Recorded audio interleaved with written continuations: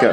For starch, we took the iodine reagent and put 3 to 5 drops in it, and it turned black after a few seconds. For glucose, we did the same thing, but after we put the drops in it, we put the test tube in the heating beaker, and it turned orange. All right, the hot water bath, okay. And for protein, same thing, and it turned purple afterwards. Okay, so you can now identify what a positive starch glucose protein test looks like.